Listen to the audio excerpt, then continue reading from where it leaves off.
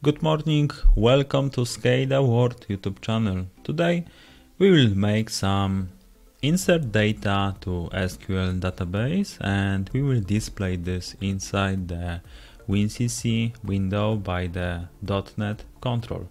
Okay, so I have one button.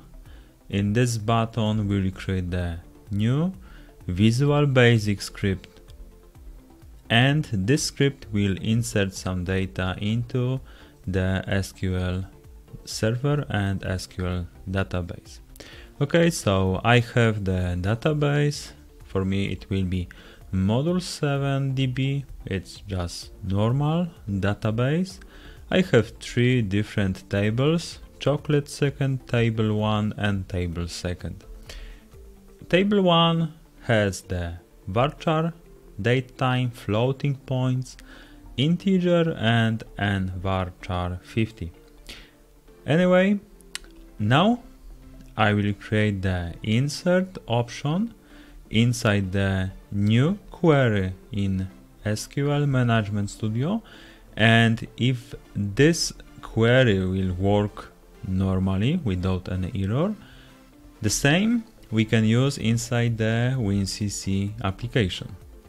Okay, so generally the insert data into table, it's the insert into table.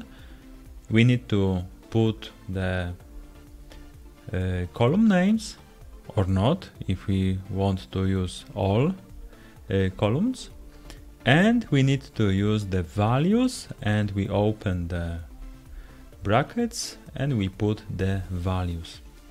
Okay, so now I create the user DB. It's a string, so we have the single apostrophe for the string. So we have the user DB, description DB, we have date and time, and we need to have the year, month, day, space, hour, minutes and seconds. And after this we have the floating points, integer, and the last option is again the string value. Okay, so I need to put the values. So I will put the insert into table 1 some values. Let's try this. Can only be specified when a column list is used and identity insert is on. Okay, so I will put the table. I will delete the ID because ID is added automatically because we don't allow the nulls inside my example. So I have column name user DB, description, date time, parameter 1, 2, 3, 4. Okay, so my query is now insert into table, the column names, and we have the values, and the values has the values of this column. Yeah, so we have some strings, some floating points, and some date time. Okay, let's try execute. Okay, one row affected. So generally this SQL insert worked correctly for me. Let's check the SQL. I have the user DB, description DB, date time, and some parameters. Okay, so generally it's working. Okay, so right now we can go to WinCC window and we can try to make the same script, the same SQL query to our WinCC. Okay, this example I did before, so I just copy paste for this example, and I will show you how to manage the date time.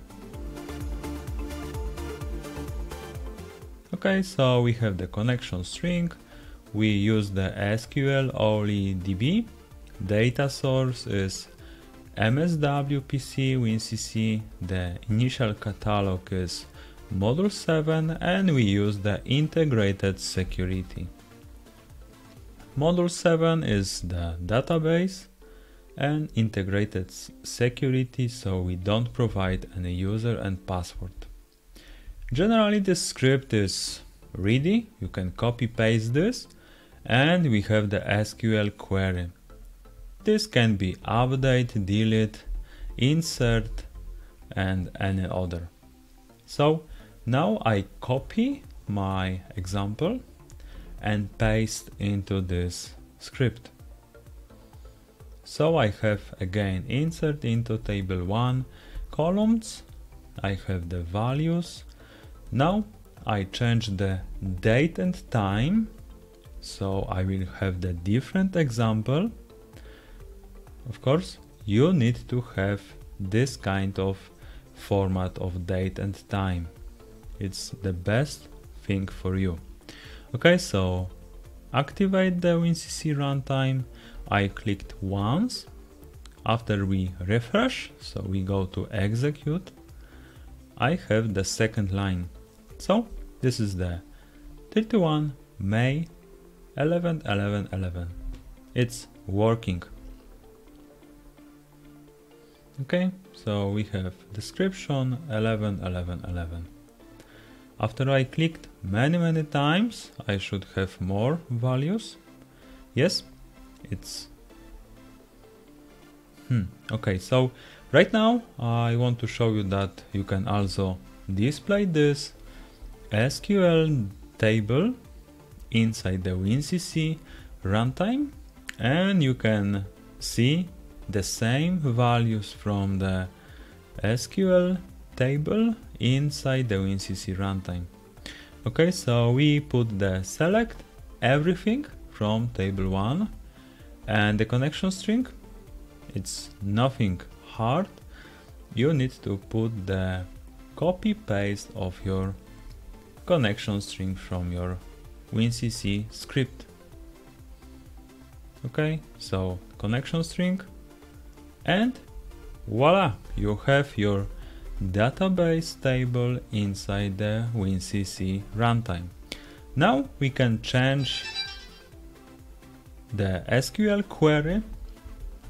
For example, we want to display data only when ID is greater than 26.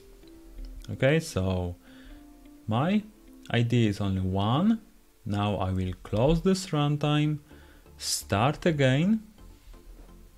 Okay, so I see that my net control displaying good values, and the same values are ready inside my SQL Management Studio. Everything is working with SQL and WinCC Visual Basic Scripting. Okay, so if you need this kind of settings, this kind of scripting, join our SCADA World community and see you in next videos. See you and bye.